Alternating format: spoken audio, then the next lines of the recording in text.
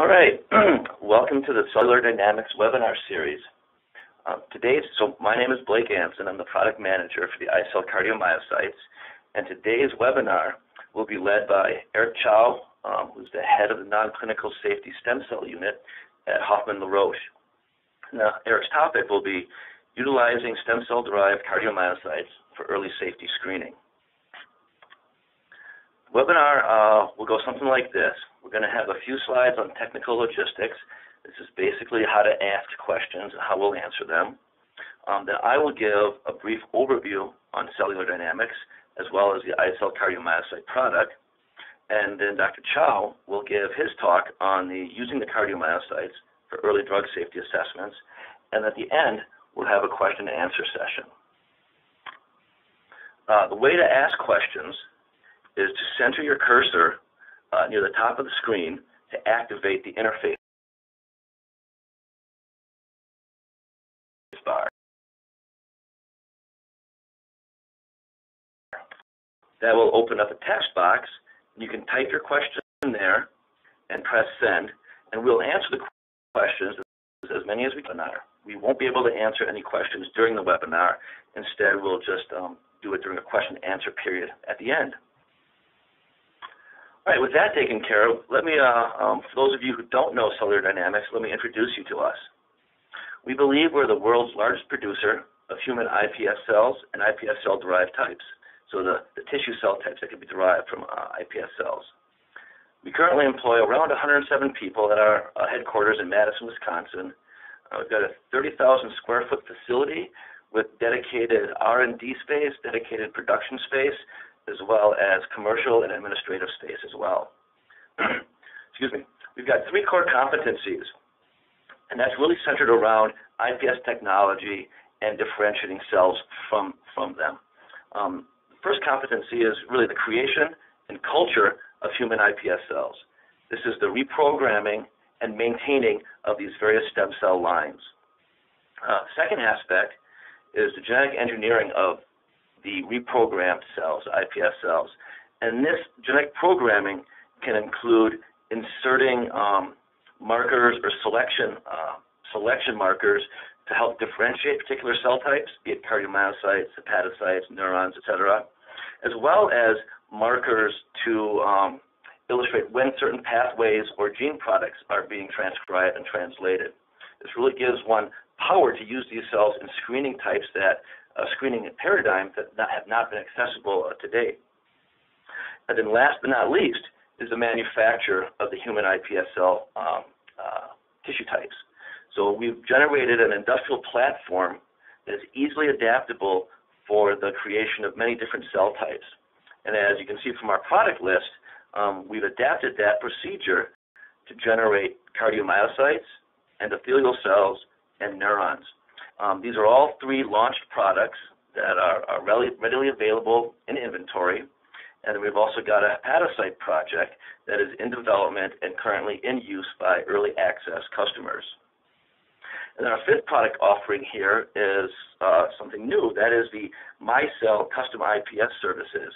And this is a program whereby we will reprogram customer-provided samples. So if customers have samples from interesting phenotypes, patients, or events, we will reprogram those cells, create these cell lines, and then do any associated engineering with that and differentiate them into the appropriate cell lines. And then last but definitely not least, we've got a full commercial team with international distribution. The commercial team plays a very important role in that it not only provides a way for the customers to access the products, we've also got an application and technical support team that can help develop applications and really ensure the success of the customer with the cells. Moving on to the iCell cardiomyocyte product, these are, as I'm sure you've surmised, human iPS cell-derived, highly pure and ready to use. They will arrive as cryopreserved vials of cells. Each vial will contain 1.5 million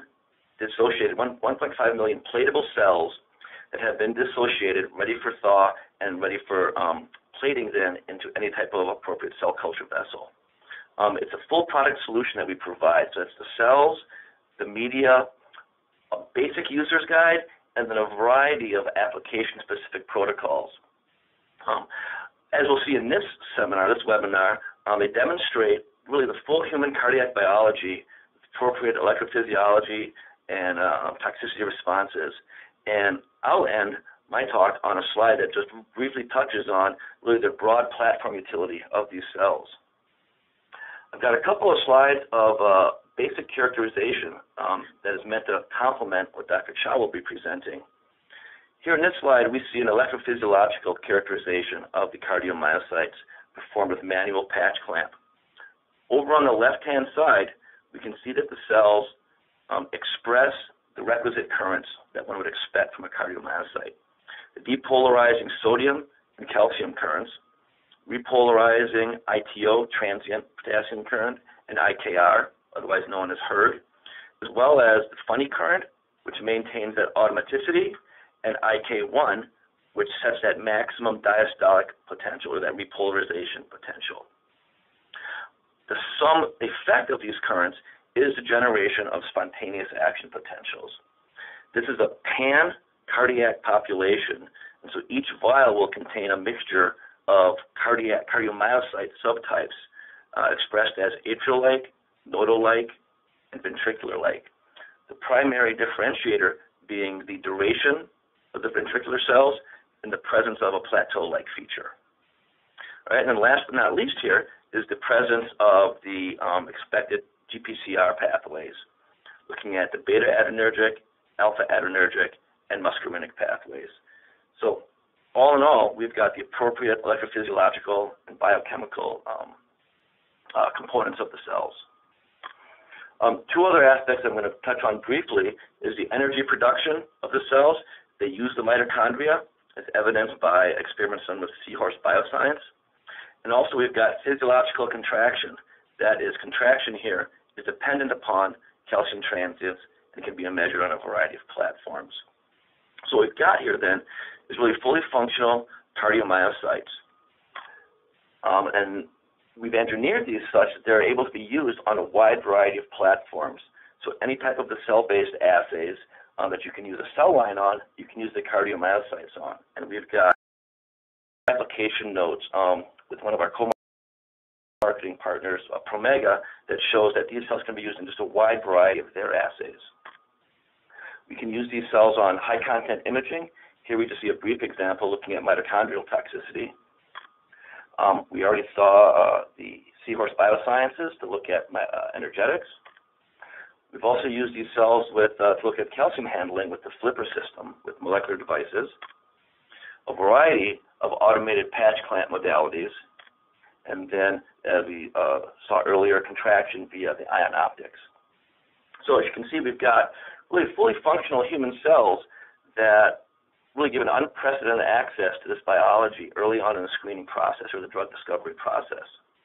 And with that, I'm going to turn it over to Dr. Chiao, who will talk to us about the human iPSC cardiomyocytes for early drug safety assessments. Dr. Chiao, take it away. All right, thanks, Blake.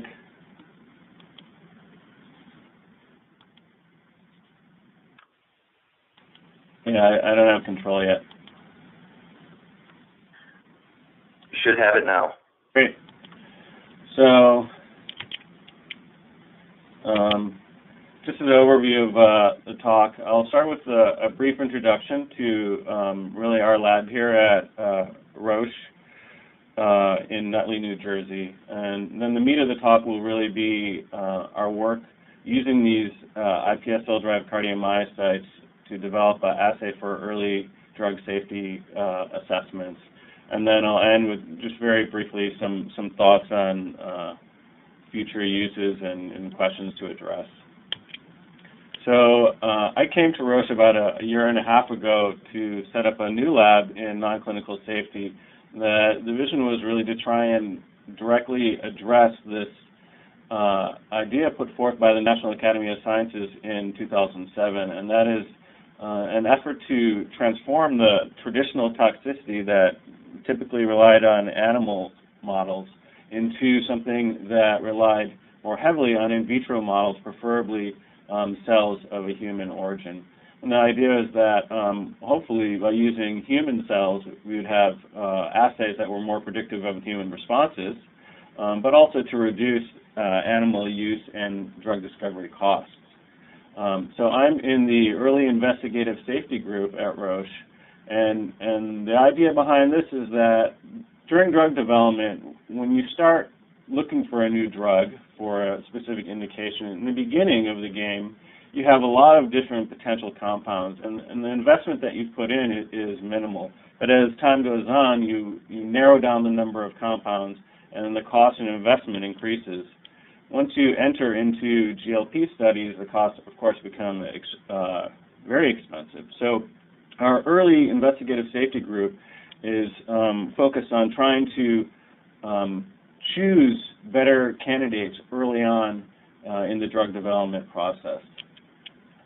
So the idea with our lab in particular is to develop and implement stem cell-based assays to improve this whole process, the selection. And we're targeting the primary organs where you see toxicity, drug-induced toxicity, which are, of course, the heart and the liver. So before I get into the meat of the talk, just to sort of set the stage, when I was at a recent meeting, really asking the question is, what does Big Pharma need to do to implement stem cells in drug development? There was an interesting point brought up by Leanne Karen from Genzyme, and she was actually discussing within the context of using cell therapies, but it applies really to what we're doing here. And the idea is that any new product or assay has to compete against the existing paradigms. So for what we're doing, we have to be aware that new assays are going to need to compete against the traditional practices, and really the only way for them to be valuable is that they have to meet an unmet need. And particularly for what we're trying to do, we really want to find assays that provide novel functionality. And then beyond that, in order to gain acceptance and industry and regulatory acceptance, we need to inform people, the scientific field, by things like this, and also by publishing. And I think that our work that we've done in the past year and a half is a very nice example of the idea that big pharma and biotech, when partnering together, can actually achieve things in a very effective way. So I'll move on now to the meat where we talk about how we use these cells and really the evolution of the arrhythmia assay. So just a general background, most of you probably know that as you see up top, this is the standard ECG waveform that people measure the electrical currents in the heart. And we know that historically, if you have an elongation of what's called the QT interval, which is like the little bump before the large peak and then this T peak here, that can lead to arrhythmia. And the standard or most widely observed is the Torsades de Pointes. And this can, of course, lead to uncontrolled ventricular fibrillation. This is the point where typically the paramedics would have the defibrillator and try and reset the electrical currents. And the primary concern is if this can lead to sudden death. So we know that inhibiting a single ion channel, the hERG channel, can lead to prolongation of this QT interval, and this in turn can lead to arrhythmias. And we know historically that QT prolongation in arrhythmia has been the #1 cause of withdrawal of drugs on the market from the late 90s to the early 2000s.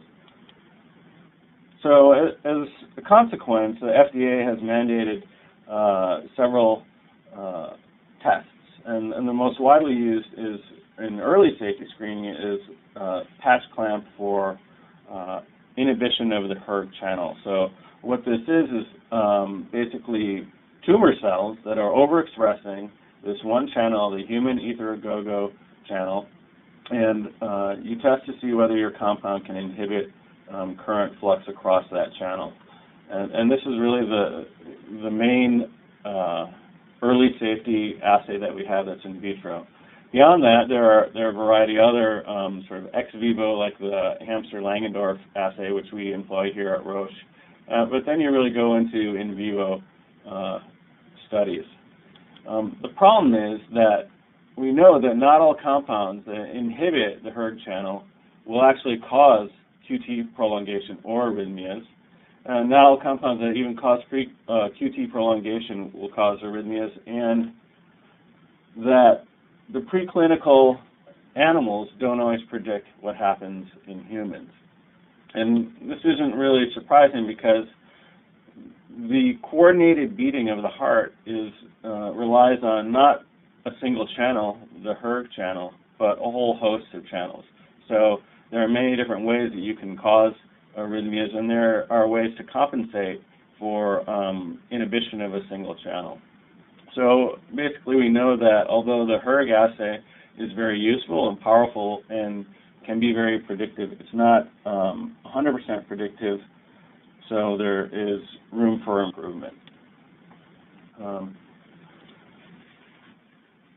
So this talk really will describe bringing together two new tools, and one was, of course, the iPS-derived human cardiomyocytes, and then the other is this platform that we use to measure the function of the cardiomyocyte. So I'm going to describe sort of just briefly both these two components in terms of the science and then how we integrated them to come up with the assay.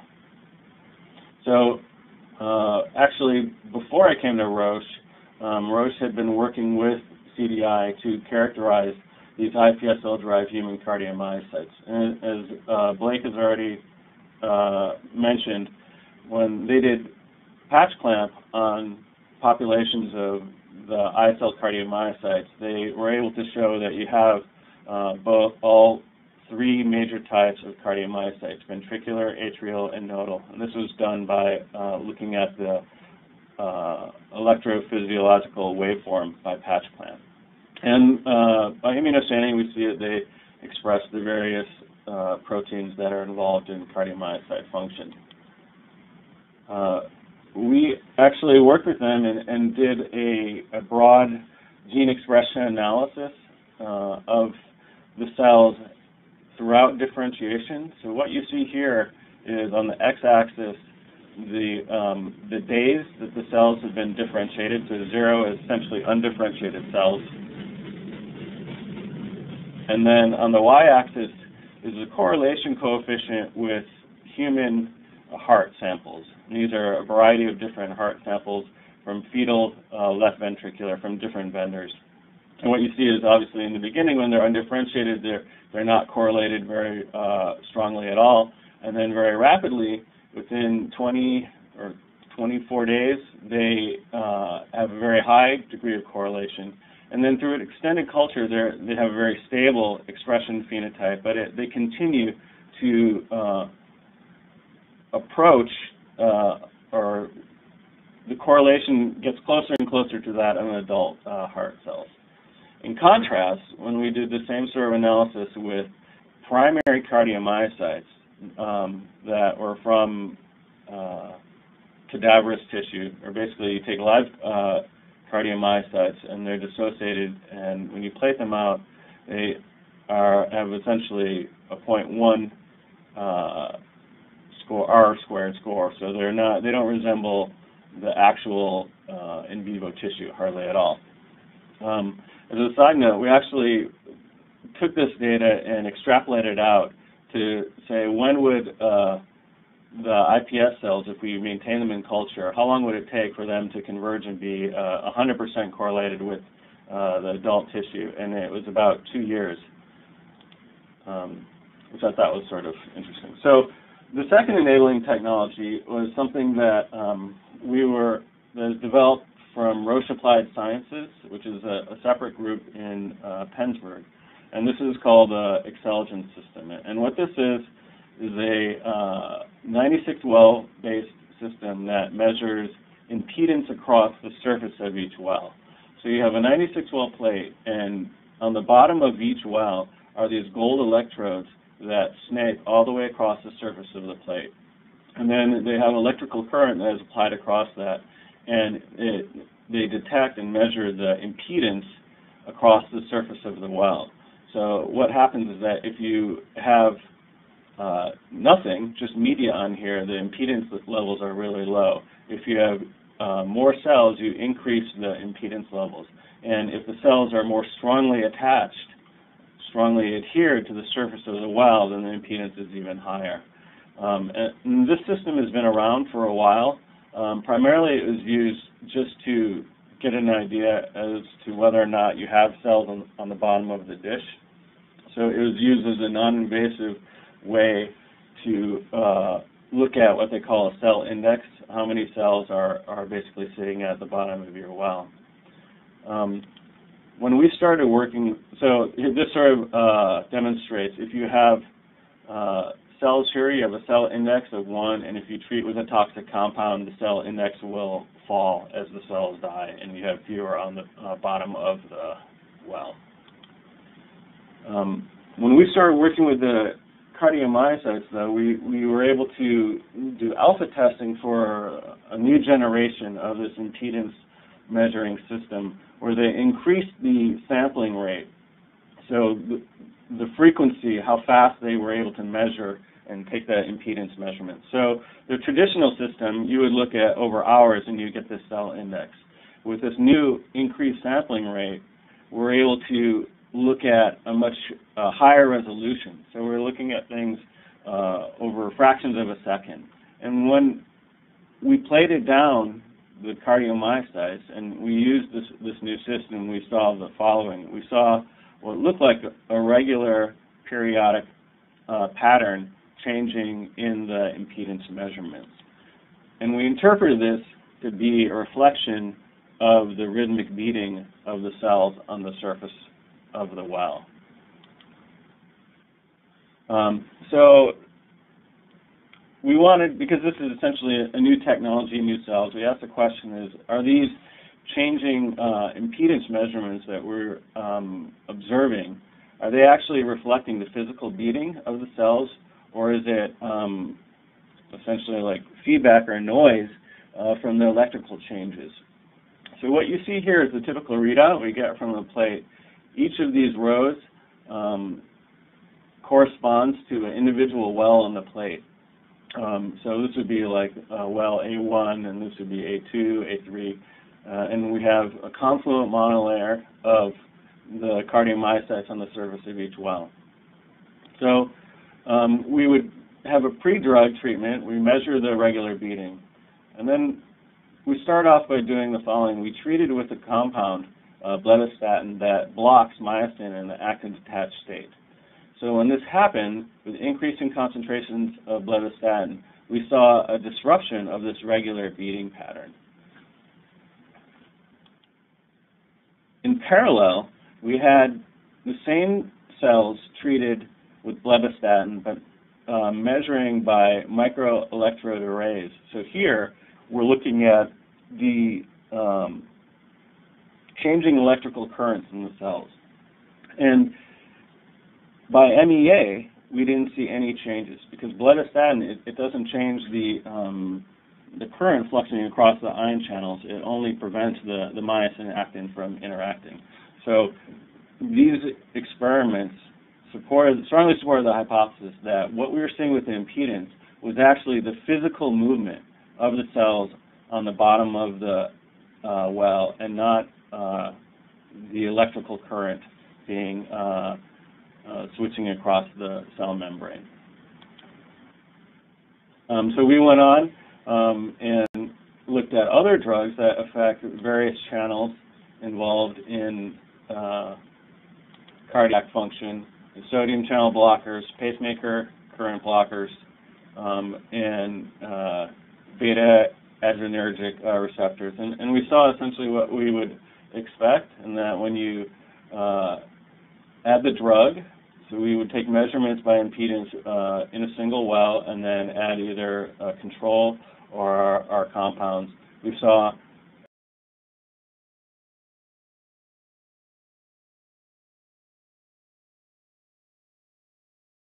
the expected mirrored by the electrical measurements detected by MEA. So like teratotoxin decreased the beat rate both by impedance and by MEA, and extrapaterenol we saw an increase in the beat rate both by impedance and MEA. So that gave us confidence that what we're seeing with the impedance measurements was a real bona fide effect, and additionally that these cells had these functional channels that are required for normal cardiac function. Then we did the following experiment where we used a commonly used compound, E4031, which blocks the hERG channel, and we saw the following. If we had a well treated with DMSO and then an adjacent well with the drug, we saw these little subbeats, a disruption of the normal regular beating pattern, and we saw these little subbeats that resembled what we interpreted as a rhythmic beating. Once again, we wanted to make sure that this wasn't some sort of noise effect in the impedance measurement. So we had the following hypothesis that if this was a true arrhythmia, functional arrhythmia in the cardiomyocyte, by blocking the hERG channel, we may be able to rescue it in a way that was used at one point in the clinic by doing a compensatory blocking of the calcium channel with nifedipine. And that's exactly what we did, and you can see in this column, this is the exact same well. It was originally treated with E4031. We saw the induction of these small little beats, and then we added nifedipine, and it returned to the regular beating. We actually were able to use an internal compound that we knew caused arrhythmia in animals and recapitulate the same finding, where if we added the compound that we knew caused arrhythmia, we'd see these little irregular beats, and then if we added nifedipine, we could rescue these regular beats. So we had indication that we could functionally rescue the drug-induced arrhythmia in a way that you would predict if these effects that we're observing by impedance were a bona fide arrhythmia due to inhibition of the cardiac ion channels. So we wanted to translate this from a qualitative measure into a quantitative measure, and for this, so once again, this is basically the system that we use. This subunit goes in, this part of the instrument goes into the incubator. We have a 96 well dish, and we have cells on the bottom of each well, and we can measure the impedance. And then if we look at a very narrow or fast impedance measurement, so over seconds, we can see these regular beats. I have to say we have a movie here. Because of the internet latency, it won't really translate it normally, but this is of a single well, pre-drug, and you can see the cells beating. And what we do is, and then we change the media and add the drug. The movie will actually transition into the same well with E4031. And the regular beating pattern that we normally detect once we add E4031,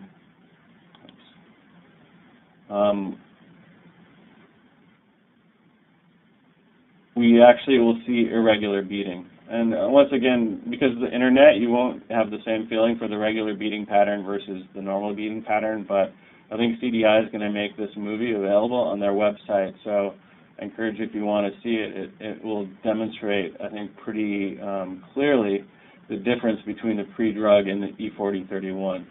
When you have E4031, you'll see not the regular beating pattern, but irregular pattern with some other small little subbeats that come up.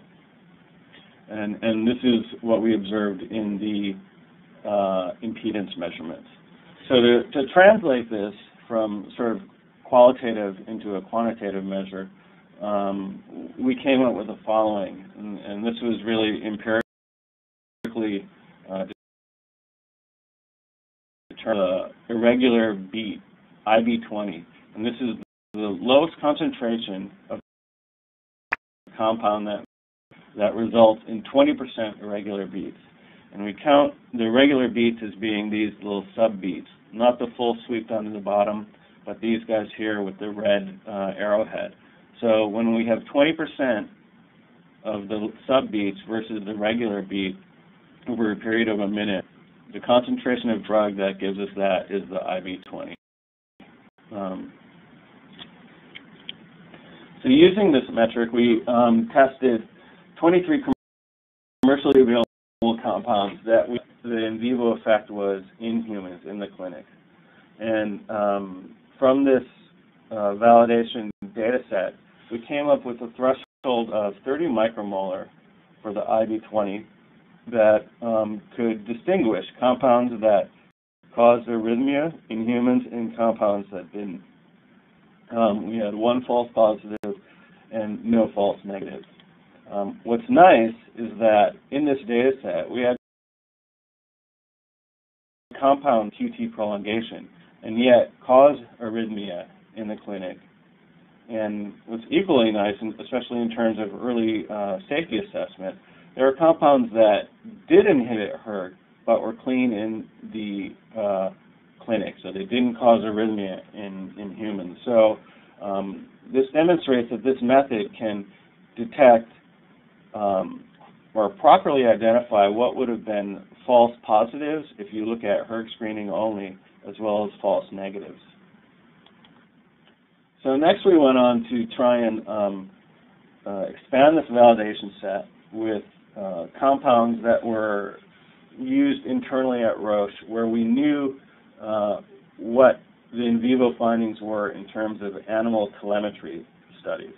So these are ECG studies. They're not necessarily geared to determine whether or not you cause torsades, so whether or not you have arrhythmia, but we detect abnormal ECG findings. We also have hemodynamic findings. And we found that using the same metrics, the IB20 with a cutoff of 30 micromolar, we had no false positives, but we saw very quickly that we didn't detect some things.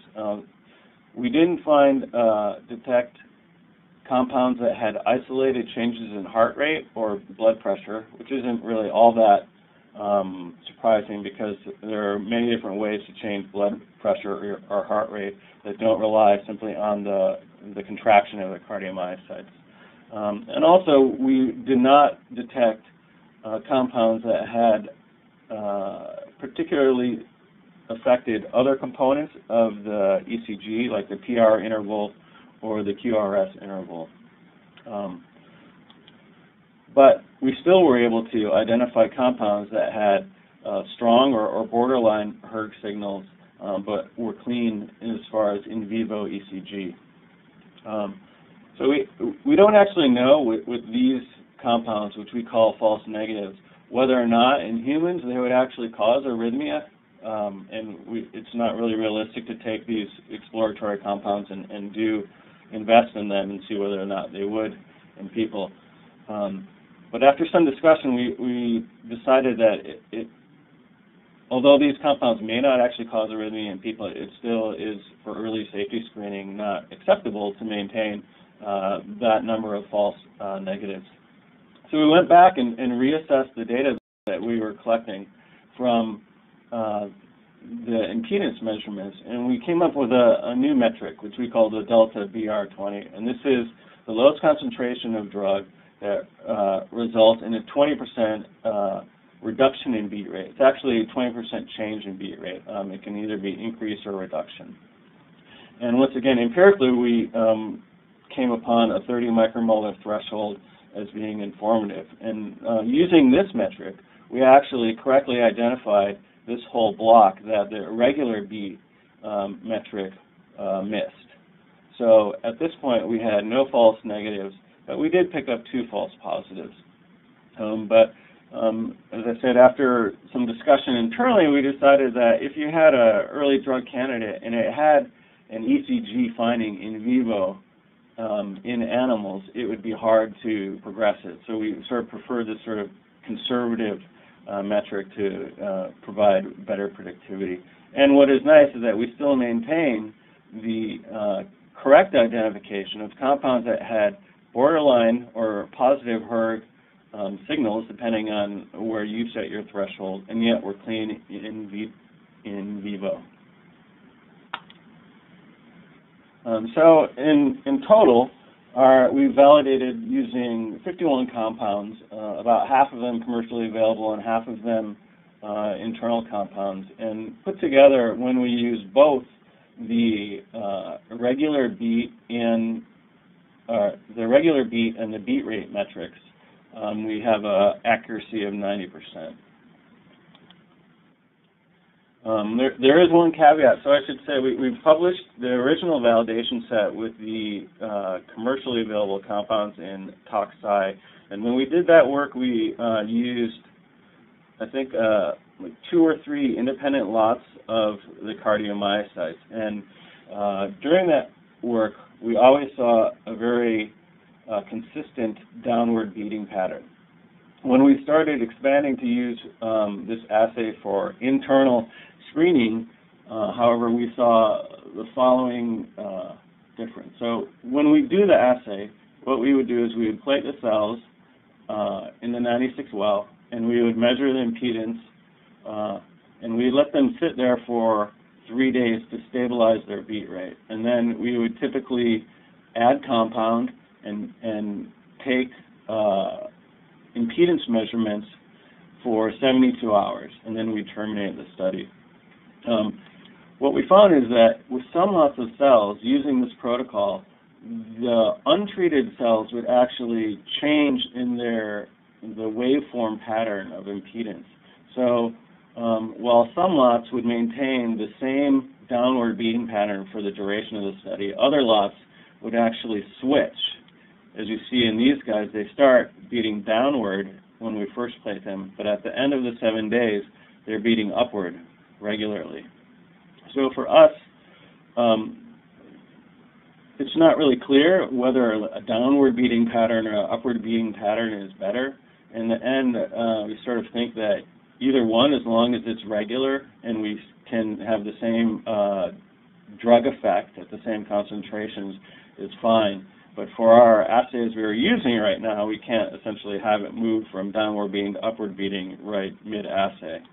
So we have a very simple solution right now. Temporarily, we just identified the lots that give us the downward beating pattern for the duration that we need. And we've been working with CDI to further refine the assay, figure out exactly, does it make a difference? Can we have upward beating or downward beating? And as well as with Roche Applied Sciences for other components of really how we measure the impedance and what the, let's say, plating conditions are. So in summary, we feel that this new assay is very exciting because it's essentially a new in vitro functionality. We have, for the first time, human cardiomyocytes that we can play in a high throughput way and have reproducibility, and importantly, it has a new functionality that we can identify compounds that inhibit hERG in vitro but have normal ECGs in vivo and vice versa.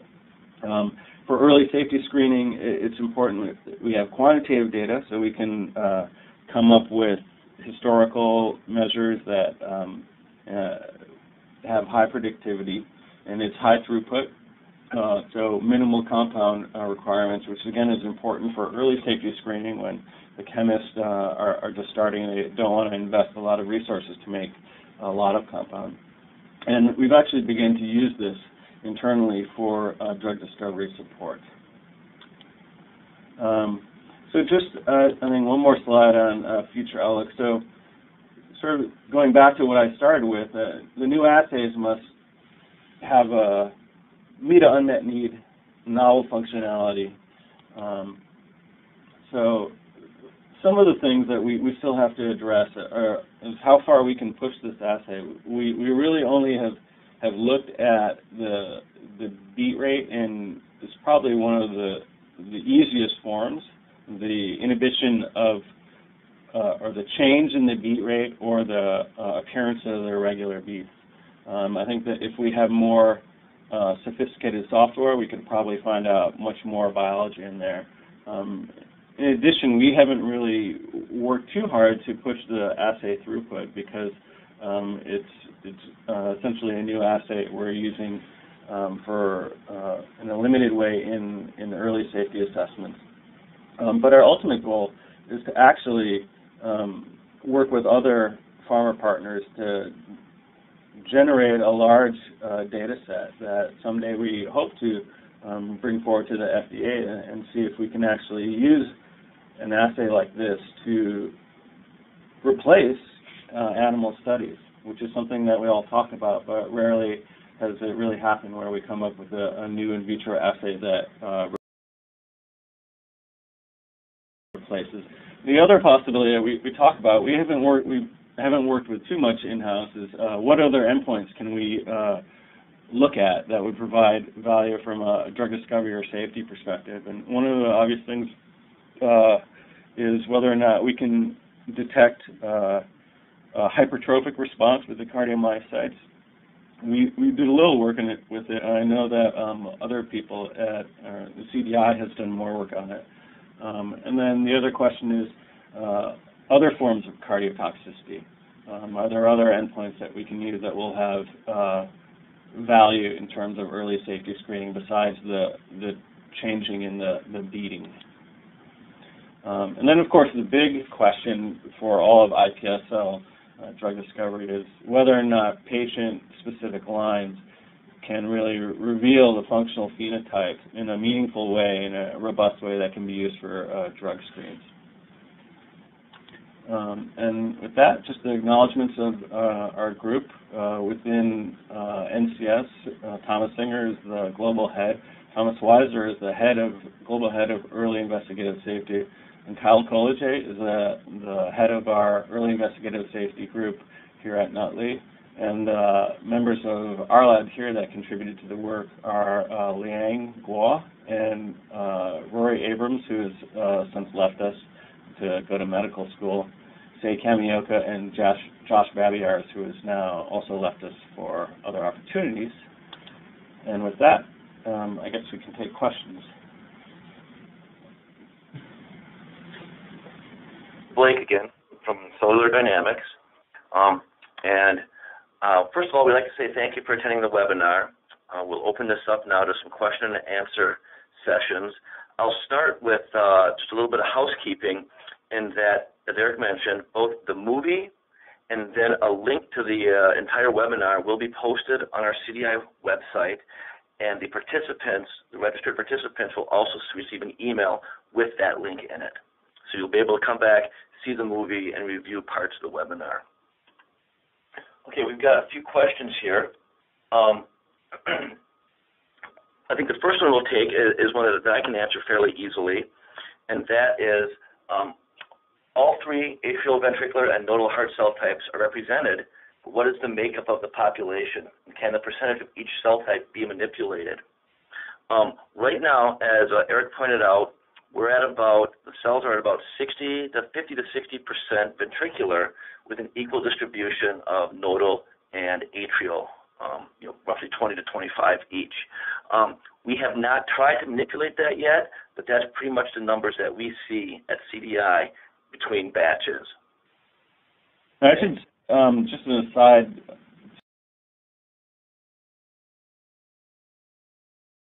to my understanding, no one in the stem cell field has been able to produce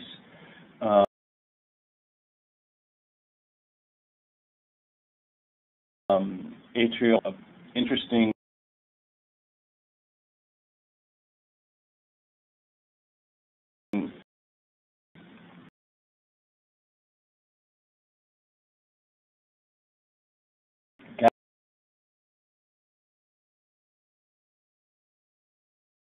in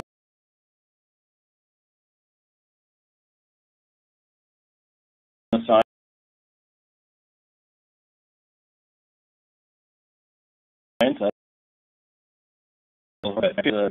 Efforts at CDI being one of the groups that's looking into generating specific cell populations using our genetic selection.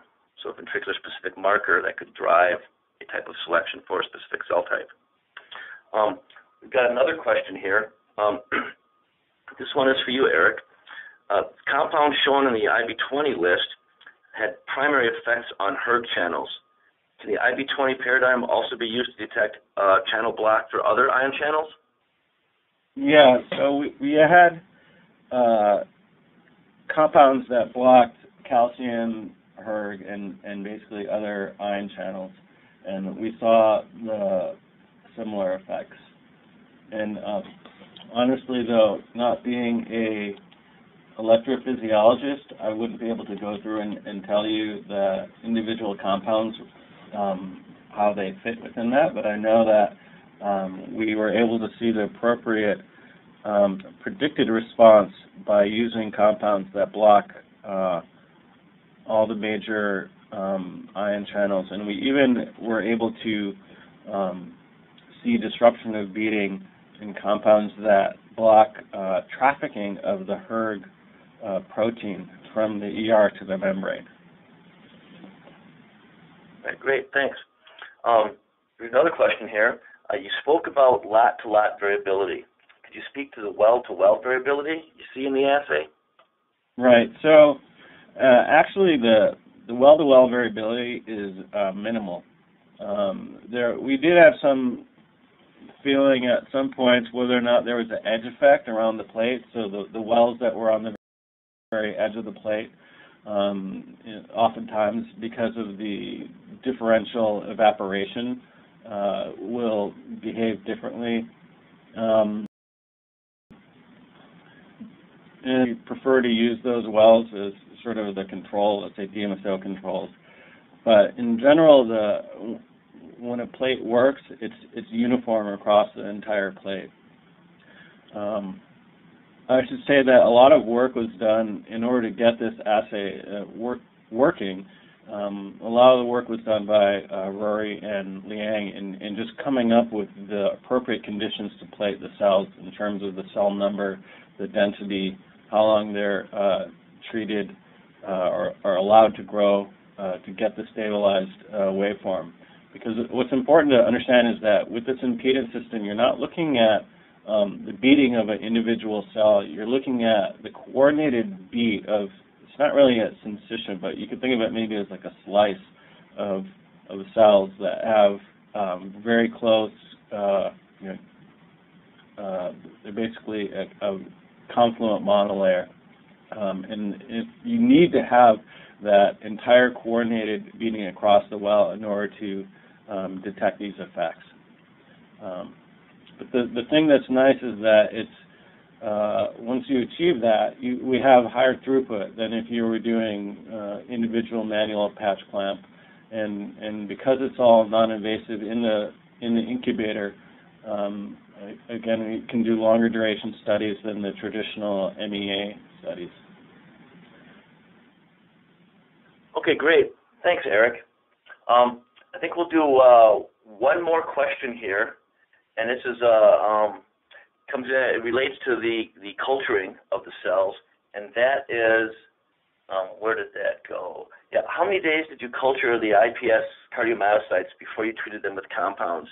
Maybe if you could review the pre-plate and the plating techniques you guys used.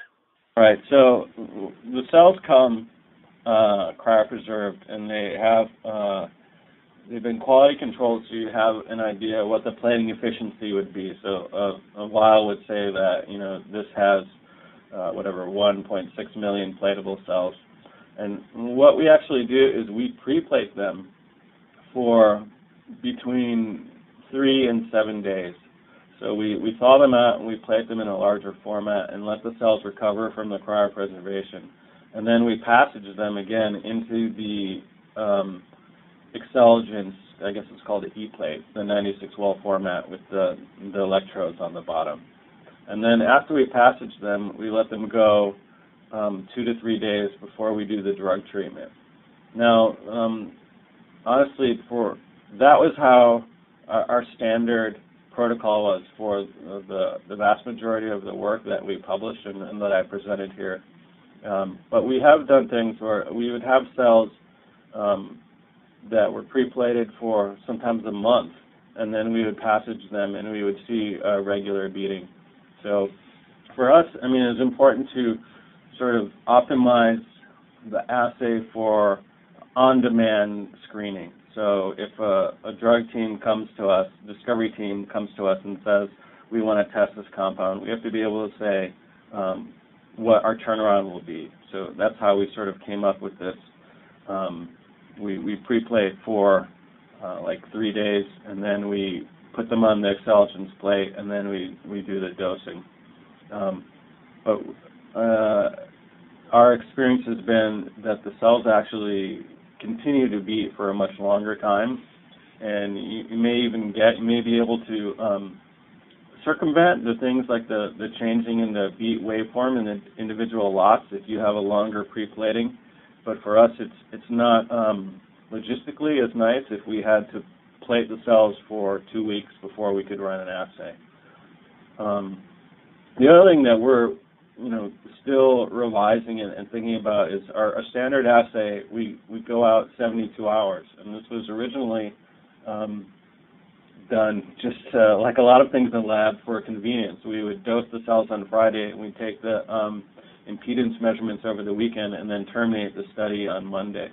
But looking at the data, it's very possible that we will reduce the actual assay time down to 24 hours in the future. We want to generate some more data and make sure that we wouldn't lose information.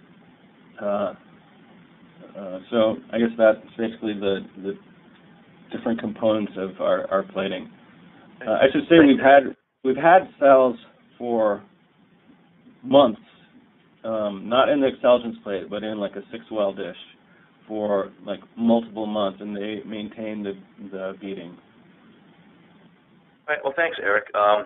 So I just put one little plug here for CDI, and what we're doing, you mentioned about optimizing some of the assays, is working out additional conditions where we can really tighten up this pre-plating and drug assay window, so then customers such as Roche will be able to have that defined, rock-solid, robust assay window. So they know that if a request comes in, they'll get the data back to them in a certain number of days.